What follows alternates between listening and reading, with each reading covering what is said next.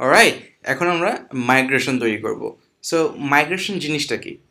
আমরা এখানে ফার্স্ট স্টেপে আসলে দেখবো যে মাইগ্রেশনস নামে একটা ফোল্ডার আছে এবং ফোল্ডারটা MT.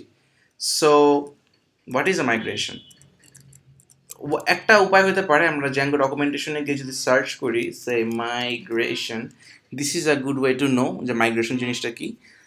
Database migration operations, signals মাইগ্রেশনস using Zango. এখানে migrations are Django's way of propagating changes you make to your models, adding a field, deleting a model in your database schema. এখানেই বলে দেওয়া আছে they designed to be mostly automatic but you'll need to know when to make migrations, when to run them and the common problems you might run into. তো এখানে মোটামুটি সব কিছুই বলে দেওয়া আছে এখানে what can migrations do or what they can't, but আমি সিম্পলি বলে দিই মাইগ্রেশন জিনিসটা কি। মাইগ্রেশন জিনিসটা হচ্ছে আমি এই যে কোড এডিটরের মধ্যে আমার এই ইয়া লিখলাম এসেনশিয়ালি, এই যে মডেলের ডেফিনেশন দিলাম যে একটা ব্লগ পোস্ট টেবিল থাকবে, মানে এই ব্লগ পোস্ট হবে, সেই ব্লগ পোস্ট অবজেক্টের টেবিলে পরে চিন্তা করি ব্লগ পোস্টের টাইটেল থাকবে, বডি থাকবে। এইটাকে কিভাবে ডাটাবেজের ইয়েতে ট্রান্সলেট করা যায় সেটা হচ্ছে মাইগ্রেশনের কাজ।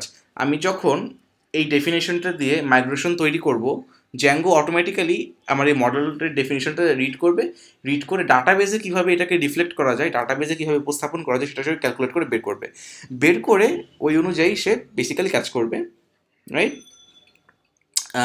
অ্যান্ড আমার ডাটাবেস কানেকশনের সব কিছু তৈরি করে ফেলবে। তো আগে দেখি কীভাবে মাইগ্রেশন তৈরি করতে হয়। মাইগ্রেশনটাকে তৈরি করলেই দেন বুঝবো মাইগ্রেশন জিনিসটা কি। আমরা এখানে টার্মিনালে ক্লিক করলাম, টার্মিনালে ক্লিক করলে এই কমান্ড প্রম্পট পাবো। আপনি যদি ম্যাক বা লিনাক্স ইউজার হন তাহলে এরকম, আর উইন্ডোজ ইউজার হলে একটু ডিফারেন্ট হতে পারে, but let's keep those side for now. তো এখন দেখি যেটা করতে হবে, লিখবো পাইথন। পাইথন এখন আপনাদের ইউজুয়ালি যেটা হয়, এই পাইচার্ম আপনাকে প্রজেক্ট যেখানে আছে ওই ফোল্ডারেই রেখে দেয়। সো বাই ডিফল্ট আপনি ফার্স্ট জ্যাঙ্গো প্রজেক্ট ফোল্ডারে থাকবেন এবং আপনি খেয়াল করলে দেখবেন এই ফোল্ডারের মধ্যে একটা ফাইল আছে, নাম হচ্ছে manage.py। ঠিক আছে, এই যে এখানে একটা ফাইল আছে manage.py। তো এইটা দিয়ে জ্যাঙ্গোর উপর বিভিন্ন ধরনের কাজ করা যায়। সো এখন আমরা যেটা করবো, একটা মাইগ্রেশন তৈরি করবো কিছু। সো এগুলোকে manage.py এর কমান্ড বলে, পাইথন manage.py। আমরা যদি বলি মেক মাইগ্রেশনস, তখন ও এটা রিড করে মাইগ্রেশন তৈরি করা শুরু করবে। সো মেক মাইগ্রেশনস, তো একটা মাইগ্রেশন তৈরি হয়ে গেল। ডাটাবেজে বা কোনো ধরনের ইয়েতে কিন্তু কোনো চেঞ্জ হয় নাই। ঠিক আছে, আমি আবার ক্লিয়ার করে দিচ্ছি, ডাটাবেজে কোনো ধরনের চেঞ্জ হয় নাই, জাস্ট একটা মাইগ্রেশন তৈরি করছে। কীভাবে চেঞ্জ করতে হবে তার ডেফিনিশন। তো মাইগ্রেশন ফোল্ডারে এখন দেখবো যে একটা 00001 initial.py একটা ফাইল তৈরি হয়ে গেছে। এটা ওপেন করলে এখানে আমাদের কোনো কোডিং করা লাগবে না, এটা দেখছেন লেখাই আছে জেনারেটেড বাই জ্যাঙ্গো। তো এটা কি বলছে, operation migration create model name ID title, এটা। সো এটা বেসিক্যালি বলছে যে মাইগ্রেশনটাকে কি করতে হবে, ওকে একটা মডেল তৈরি করতে হবে যার নাম হচ্ছে এইটা, যাতে এই ফিল্ড থাকবে। ফাইন। তো আরও একটু আগানোর আগে একটা কোশ্চেন অ্যান্সার দিয়ে নিই যে অনিরুদ্ধ ভাই, আপনি তো কোনো মাই এসকিউএল এর সাথে কোনো কানেকশন দিলেন না। ঠিক আছে, সমস্যা নেই। বাই ডিফল্ট জ্যাঙ্গো করে কি, ও এসকিউএলাইট ইউজ করে। এসকিউএলাইট কোনো আলাদা সার্ভার লাগে না, এটা একটা ফাইলেই রিড রাইট করে। এই যেখানে দেখবেন কি একটা db.sqlite3 ফাইল আছে, এটা জ্যাঙ্গো অটোমেটিক্যালি বানায় দেয়। বাট আমাদের মাইএসকিউএল লাগলে আমরা এই সেটিংসে গিয়ে সেটা কনফিগার করে নিতে পারবো। এখানে একটা সেকশনই আছে ডাটাবেজের জন্য, ডাটাবেজেস। হ্যাঁ, আমরা চাইলে ওটাকে পরে করে নিতে পারবো, বাট এটা এই ভিডিওতে না, সামনের ভিডিওতে। ওকে, ইটস কুল। মাইগ্রেশনটা রেডি, তো এখন মাইগ্রেশনটা আমরা অ্যাপ্লাই করবো কীভাবে? তো ডাটাবেস টেবিলে তো সেই মাইগ্রেশনটা নাই। সো দেখি তো কী করতে হবে। তো পাইথন ম্যানেজার মেক মাইগ্রেশনসের বদলে আমরা বলবো মাইগ্রেট, মানে যে মাইগ্রেশনগুলো আছে ওগুলোকে অ্যাপ্লাই করো, মাইগ্রেট। তো আমরা দেখবো কতগুলো অ্যাপ্লাই হয়েছে। প্রথমে অনেকগুলো ওকে আছে, যেমন কন্টেন্ট টাইপস, অথ, অ্যাডমিন, অথ। এগুলো হচ্ছে জ্যাঙ্গোর নিজস্ব ইউজার সিস্টেম আছে সেগুলোর।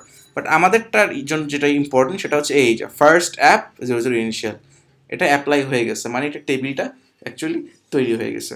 সো তৈরি হয়েছে কি না বুঝবো কীভাবে or what not,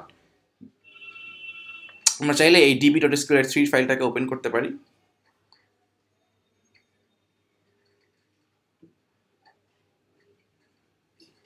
okay, sorry, এই জন্য ডাটাবেস টুলটাকে ইউজ করতে পারি। তখন এই অ্যাডে ক্লিক করে নিউতে গিয়ে ডেটা সোর্স, আর এখান থেকে এসকিউলাইট, তখন আমরা ফাইল দেখাই দিব এসেনশিয়ালি। এখানে এসে যে এই যে db.sqlite3 এটা আসলে করা লাগে না, এটা জাস্ট আমরা দেখানোর পারপাসে জাস্ট করতেছি যে ডাটাবেজে কি চেঞ্জ হয়। এটা আমাদের এই পাইচার্মে সুন্দর একটা ডাটাবেস টুল আছে, সো এটার জন্য ওকে ফাইন হয়ে গেছে, অ্যাপ্লাই ওকে। তো আমি এখন db.sqlite3-তে এদিকে যদি এখানে ক্লিক করি তো দেখব এই যে আমাদের first app underscore blog post table তৈরি হয়েছে। এই টেবিলে আইডি একটা ফিল্ড, টাইটেল একটা ফিল্ড, বডি একটা ফিল্ড, আর আইডি হচ্ছে একটা প্রাইমারি কি। সো জ্যাঙ্গো কিন্তু অটোমেটিক্যালি করে দিছে, আমাদের কিন্তু কিছুই এসেনশিয়ালি করা লাগে নাই। সো নেক্সট ভিডিওতে দেখবো আমরা কিভাবে যে ক্রিয়েট, রিড, আপডেট, ডিলিট এই জিনিসগুলো করতে পারি। So stay tune till then.